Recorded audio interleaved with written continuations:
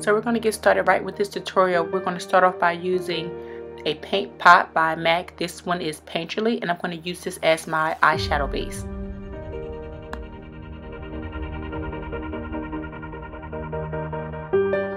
Next, going into one of my all-time favorite palettes. This is the Chocolate Bar palette by Too Faced, and the color I'm going to be using first is the color Peanut Butter. That is my favorite transition color to date. I really like this color. So I'm going to take this with a fluffy brush and apply it right to my transition area.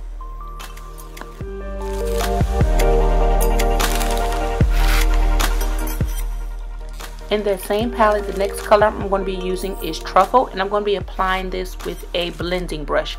This is the 217 brush by MAC.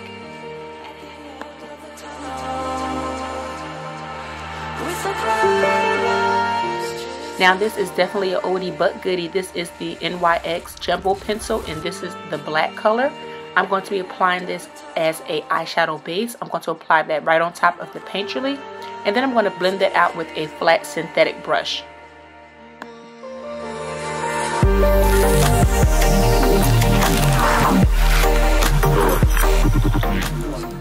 As I always say, with every eyeshadow look, make sure you constantly blend. So I'm going back in with that 217 brush by MAC, and I'm just going to blend those colors together, and then I'm going to go ahead and apply my eyeshadow color. Next, I'm going to be using the color Licorice out of this palette, and I'm going to apply that with the same flat synthetic brush. I'm just going to turn it over, and I'm going to apply this eyeshadow in a packing motion.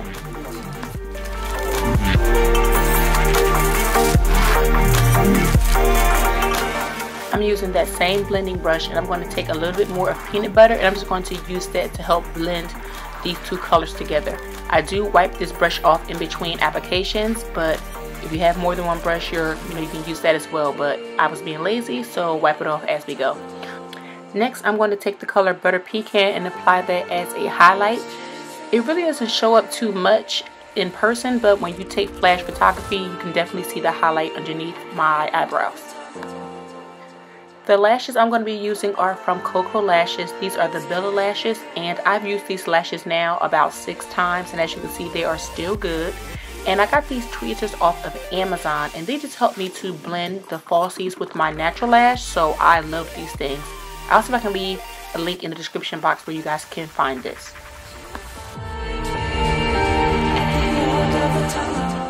Now this next color is optional, but because I was using this palette as my mirror, this is the Vice 2 palette, and I'm using the color Revolver, and I'm just using that to smudge my lower lash line.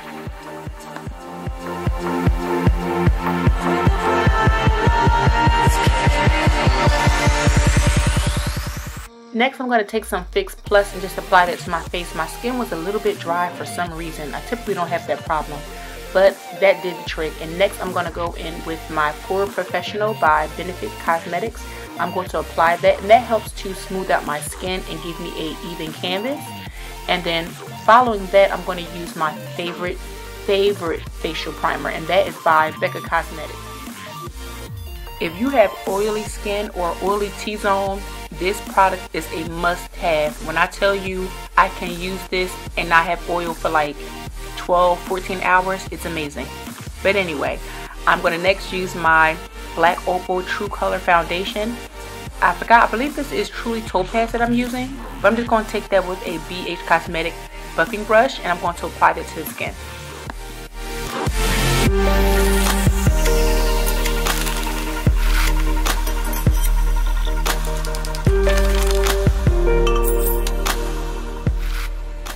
Next, using my LA Girl Pro Concealer in the color Fawn, I'm going to use this as a highlight. It's going to be a very subtle highlight, and I'm going to apply it underneath my eyes, right on my forehead, and a little bit on my chin. I'm going to be blending all of this out with a wet beauty blender. I love beauty blenders for blending out highlighter and concealer and things like that. I just love it, and it helps to get the excess product off of your skin as well. So it gives you a really flawless finish.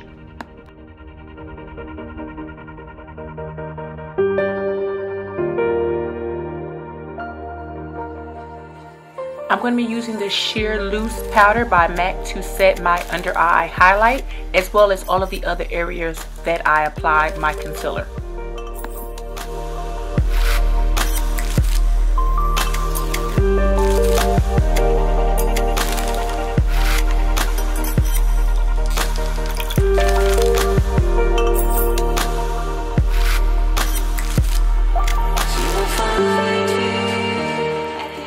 contour, I always tend to pick up this same color, even though now I have other colors I can use.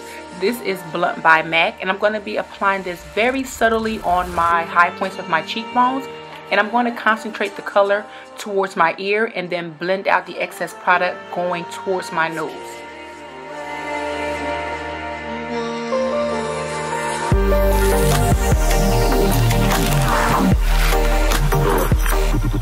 I decided not to go with a blush for this tutorial. I decided to use a bronzer. I'm using a baked bronzer from Ulta, and the color is called Radiant. I haven't used it in a while, but I still love it just the same. I'm going to be applying that right in between my highlight and my contour on the highest point of my cheekbones. I'm going to be using the Makeup Forever Pro Finish setting powder, and I'm going to use a large flat brush, and I'm just going to apply this powder to every area on my face that I did not apply setting powder for the highlight. Now this is definitely something new for me. I have started to contour the highest point of my nose, and I know it looks a little bit strange now, but I really do like the end result. Basically, I'm taking that same contour color, which was Blunt by MAC, and I'm applying it with a little pencil brush, and I'm just going to blend my life away to get that harsh line. But it really gives me a lot of definition, so I love it. Next, I'm going to be using a new favorite of mine. This is the Butter London eye pencil, and I'm going to be using this on my waterline, and it's just going to smoke this entire eyeshadow look out. Also, something new for me, I am tight lining, and I typically don't do this because I have really sensitive eyes, but I do like this look, and I think if you're going to be doing a smoky eye, the darker the better. Also, I'm using the Butter London mascara, and it's called Iconoclast, and it is a mega volume mascara. This mascara is everything. Like, I love it. If you see that brush, it separates the lashes so well, and it's really good for my lower lash line. It really helps to separate and define the lashes without being very clumpy.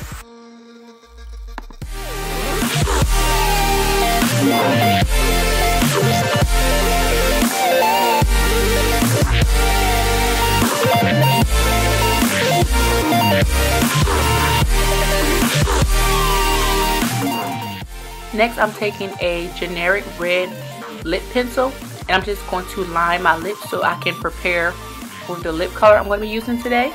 And that color is also going to be by Butter London, and it's called Lady Bird.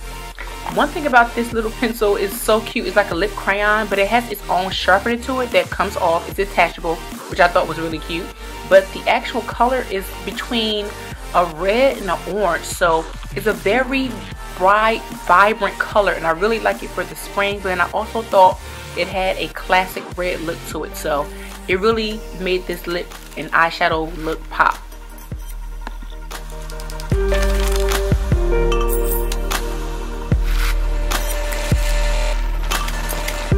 Now this is the funniest part of this tutorial. I was having a little breakout-ish thing happen on the face, so I decided to take my Butter London eye pencil and fill in those little pimples, and we're just going to call them sexy moles, honey. I don't know, but it worked for me. I thought it was cute. I thought it was funny, actually, but it worked. So now on to hair. So here I am going to be using my Sapphire Wand by Irresistible Me, and this is the 8-in-1 curling wand system, and I'm going to be using barrel 25 millimeters. That's the size of the actual barrel, and I'm going to be curling all of the curls away from the face. Now I'm just concentrating these spiral curls in the front because everything else is going to be more of a messy bun, so I want to kind of just have waves. So I'm basically just going to finger comb the rest of my hair. This hair comb is also by Irresistible Me, and I'm going to be using that for the updo. You're also going to need 2 bobby pins. So I'm going to do a soft, very soft, kind of like a side ponytail, and I'm going to do a bun. I'm going to leave a couple pieces of hair out in the front. So this is going to be very loose, very sexy, nothing too done up, very soft. So I'm going to gather all of the hair on one side of my head, and I'm going to do a very soft twist, making sure that I have a little bit of a fringe in the front. And I'm just going to kind of create a really messy, soft donut bun, and then I'm going to start to place some of those hairpins in.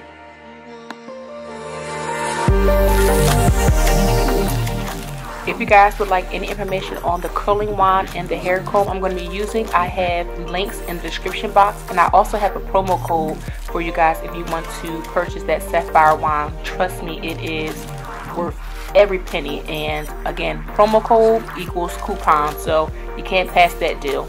So here I'm just going to be continuing to add those bobby pins, and I'm only using 2 because again I want this to be a very soft look, so you don't want it too done up or too pinned up.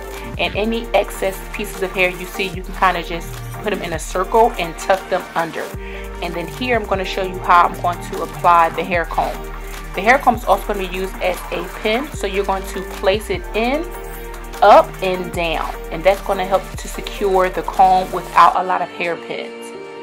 And that is the finished look. So I'm going to just curl these last few strands of hair just to give it a looser wave, and that's it for this look. As always guys, all of the product information will be listed in the description box, as well as a promo code for my curling wand and for the hair comb that I used here. So I hope you guys enjoyed this video. Don't forget to thumbs up and subscribe, and I'll talk to you guys soon.